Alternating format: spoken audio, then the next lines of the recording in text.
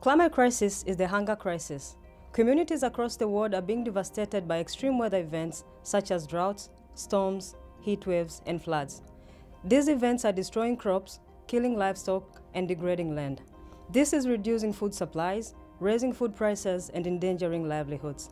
The climate crisis is no longer a glimpse into the future, but the daily reality for many communities around the world.